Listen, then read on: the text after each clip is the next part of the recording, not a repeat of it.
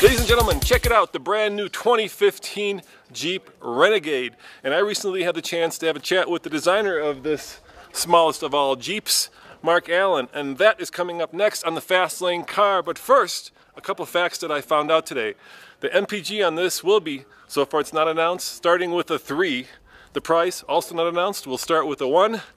And believe it or not, this all-American Jeep is going to be built in Italy. Go figure.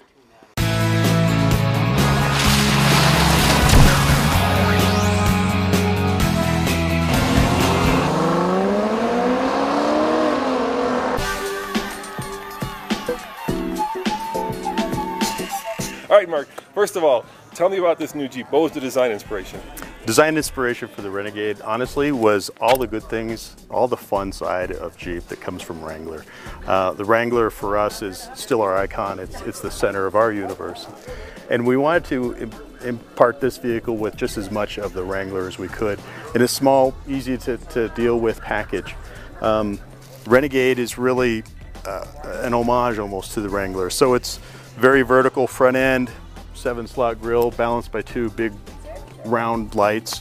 The windshield, very vertical. The whole package of the vehicle unwound, the tumble home's taken out, and you sit kind of high in the vehicle.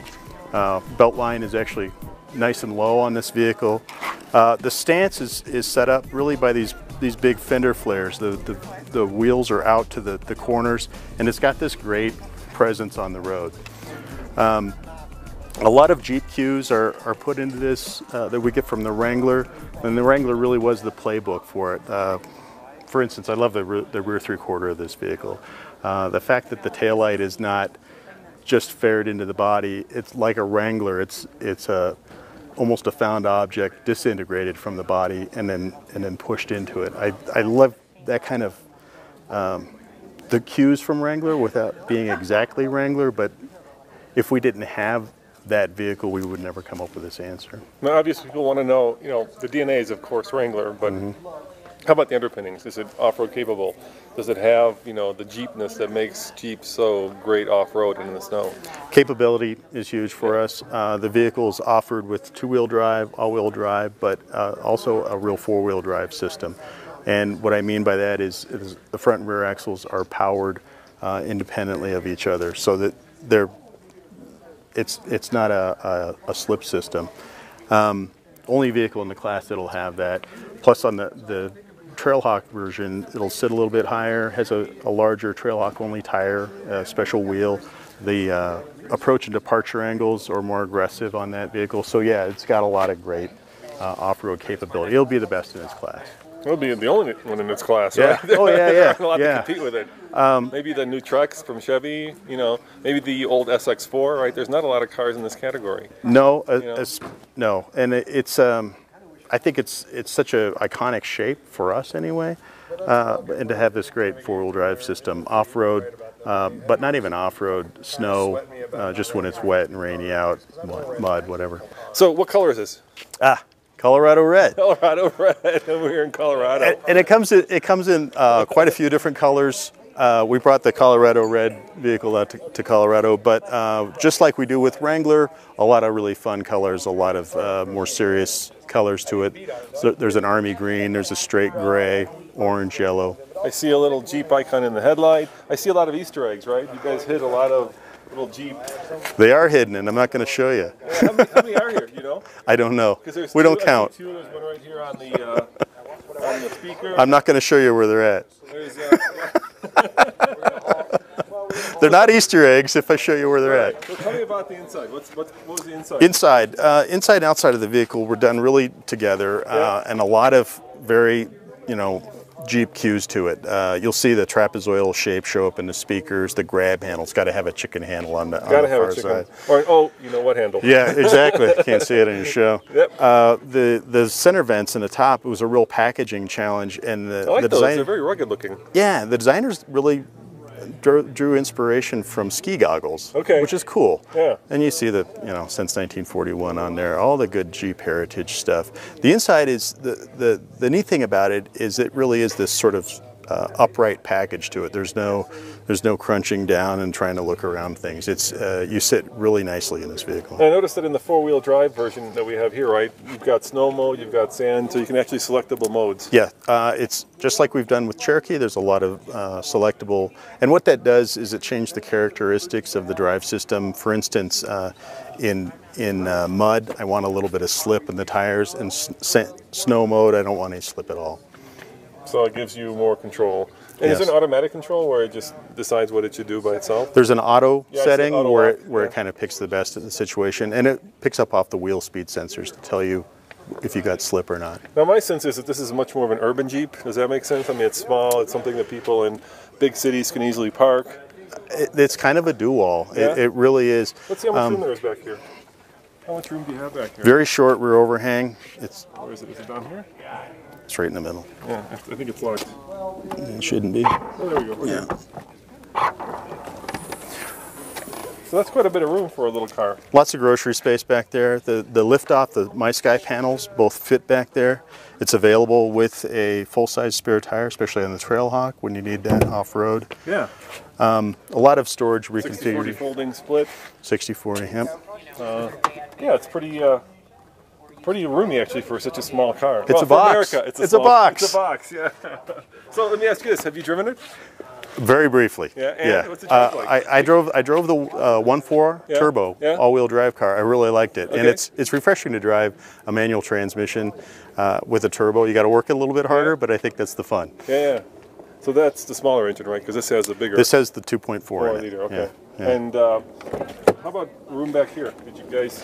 Sit in it. Yeah? Will I You'll fit just fine. Let's see if I fit. That's a course fit. I do fit. Look at that. Go across town. You wouldn't go cross country, but Man, I love that's this. fun. Hey, that's the Jeep part. Look at that. I'm the king of the world. So is that like a Liberty top? The same kind of idea? We call it My Sky on this, Yeah. and the idea is the front panel can either be powered back or slid back manually, or you can lift out the front and the rear together. Both fit in a bag and store in the back, but no one else in the class has that. And it's the whole Jeep message: the inside, outside, outdoors. So when will you get yours? When you get the you have it for winter time? First of the year. Yeah. Yeah, we'll be needing it in Michigan. And when will people be able to buy these? When are they available? Yeah, first of 15. But first, at the beginning of the year, they can go to their Jeep dealership. Yeah, absolutely. And the two things you announced was fuel economy is going to start with a 3. That's what I'm told. Yeah. And the price is going to start with a 1. That's what I'm told. All Yeah, right. yeah. I'm not the pricing or fuel economy guy, but yeah, yeah.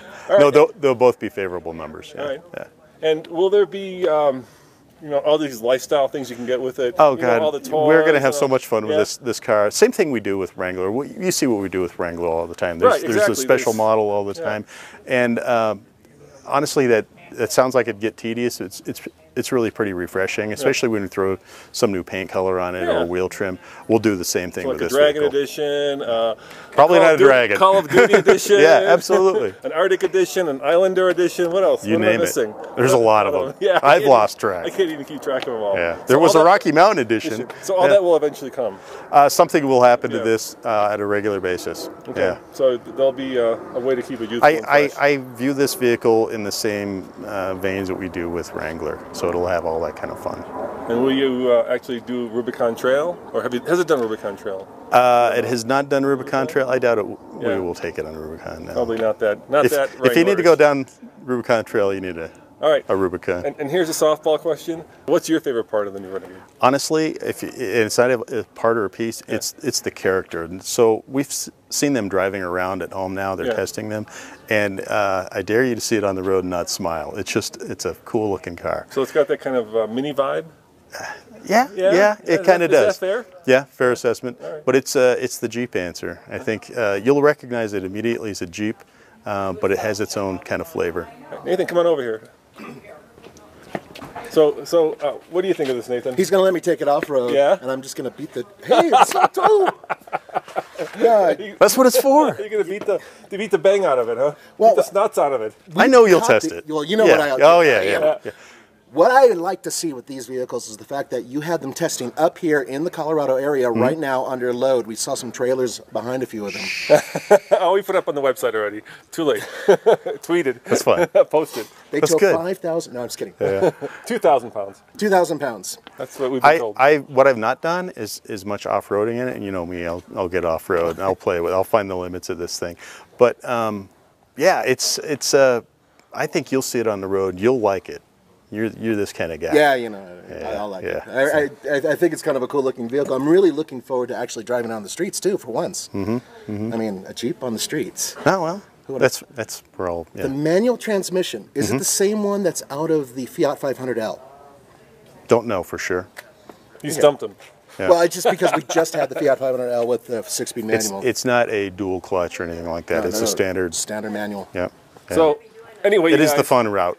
we will get a chance to drive it at some point. Yeah. And stay tuned for that video. As always, this is Mark Allen, the chief designer for Jeep. How long have you been doing that job now? Pretty long. So if you love Jeeps, this is your man. And if you you're the really Cherokee's pissed over off. there, if you're really pissed off, this is your man. Bring it on. Bring it on. And of course, Nathan and Roman saying thanks for watching. See you next time. Ciao. Cool. Too bad. Thanks a lot. It's always fun with you guys. Thanks, Mark.